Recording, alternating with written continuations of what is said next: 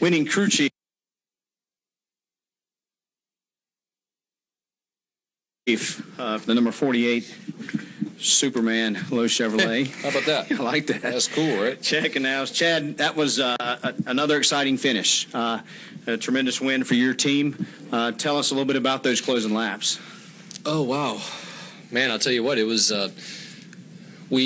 gosh, try to recap how all this went down. It's kind of mind-numbing right now. You know, we obviously pitted with the second last pit stop. We short pitted everybody by a lap. And then the caution came out. Fortunately enough, Jimmie was able to get by the 4-car and stay on the lead lap. But we knew we were going to be in trouble having one full lap on our tires when everybody else was going to have stickers. And unfortunately, we fell back a little bit. I think maybe to 7th or 8th. And Jimmie did a good job. He really did for as aggressive as everybody was driving at that point. He managed his tires well and was able to get by a couple of other guys. And I think we were probably going to settle in about 5th or 6th. And when that caution came out, coming down pit road, you know, our pit crew guys, they knew what they needed to do. They knew they had to try to get us some spots if we were going to have any shot at getting the victory with the Superman Chevrolet, and they did. Had a fantastic pit stop. I think we gained 2 or 3 spots, put us in 3rd, and you know, honestly, I was telling Jimmie on that just before that restart. I was like, buddy, dig in deep and go find that cape, and he did. And on that restart, he did really well. He got up on the 4-car, and they pushed past the car on the outside. He was able to drive down to the inside and blow by the 4-car and make it happen. So I couldn't be prouder. You know, Jimmie obviously is just an amazing talent behind the wheel. And for him to do what he did today, I think it just speaks volumes about what that man's capable of. We'll open up for questions now to Chad. If you'll please raise your hand, state your affiliation. We'll go here in this press box first and then go to the 2 other press boxes. Questions for Chad? Okay, we'll go Jerry Jordan first, and then we'll come back here. Kate? Chad, going into the off week, I mean, this is when, how much do you guys need this as far as from, you know, to rebuild and to get set up for even more? I mean, this is pretty big for y'all. Yeah, this is awesome. It's kind of an on-standing gag, right? You always want to try to win before an off week because the last 2 weeks. that's the best way you can ever set it up, because typically, as you guys know, as soon as we get back to the shop on Monday, we're focused on the upcoming event. So fortunately enough, it's a long trip.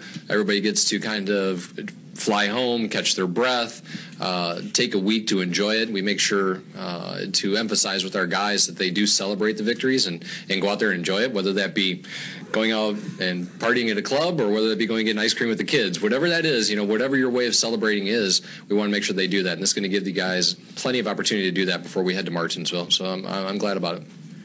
We're going to go to Kate, and then we'll go to the Terrace press box. Hey, Presto Cars in Competition. Did Jimmie find any particular line that worked for him toward the end? You know, it was funny. We were, obviously, you guys saw it as well as what we did. People were all over the racetrack, and I think that speaks volumes about this racetrack. Everybody loves this track. The only thing we don't like is the back straightaway is a little too bumpy, but the rest of the track is awesome. They run high, they run low, they do everything.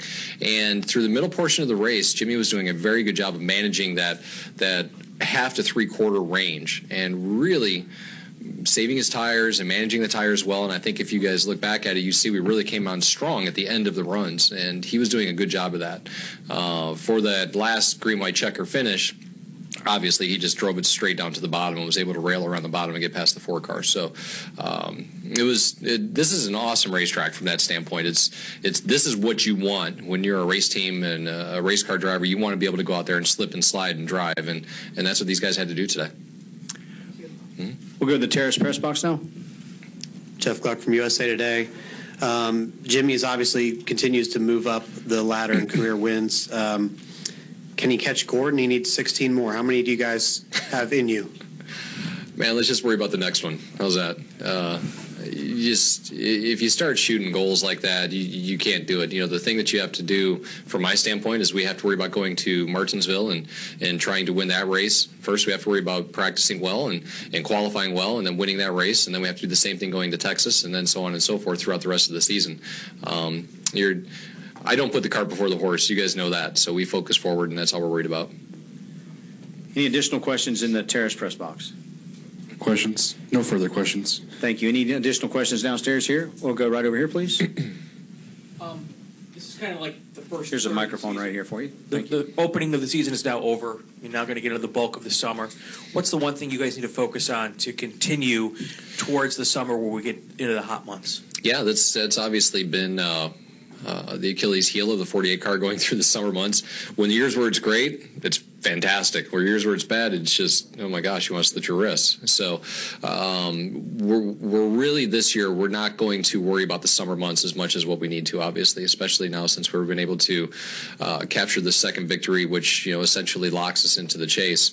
What we're going to do is we're going to focus forward, put our efforts into going into Chicago, New Hampshire, those first few races of the chase. That's our main focus at this point. So we want to perform well and win as many races as we possibly can, and this obviously provides an opportunity for us to go out there and be aggressive and do things maybe that might be a bit uncharacteristic or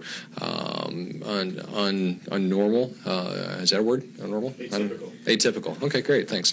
To do that kind of stuff, to try to make things happen. But right now, we're going to just try to solidify what it is that we need rolling into the chase.